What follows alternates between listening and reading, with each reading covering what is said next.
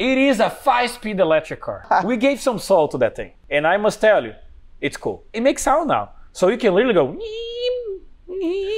What inspired that project? The challenge. Yeah. We start back in Brazil helping on electric conversions because there is a lot of government rules. I have this badass forklift, but it has a 4-cylinder. Is there a way I don't have to buy a new one? And then people start doing conversions. We can build a controller for you, and then we can recommend a motor and you can put on that. And that's how we started actually. Okay. Small cars and stuff, and we started doing that. And then we need something cool. What is cool in the United States? That everyone likes it, to some extent at least. Yeah. Foxbody, man. I'm a Chevy guy, I still like that thing. Took the 5.0 out, put it back the transmission, I think it's the T5. And then we made a plate, put the motor there. We have a battery pack on the nose, another one on the trunk, so we kind of balance it out. She actually lost weight, but the range is great. It's about 150 to 180 miles, and it's fun. That's not a car to be cheap. That is not a car to be a daily commuter. That is not a drag racing car. All of our units, 450, 550, 600, and Vision FT, they have built-in EV controllers. If you connect to an inverter that is compatible with us,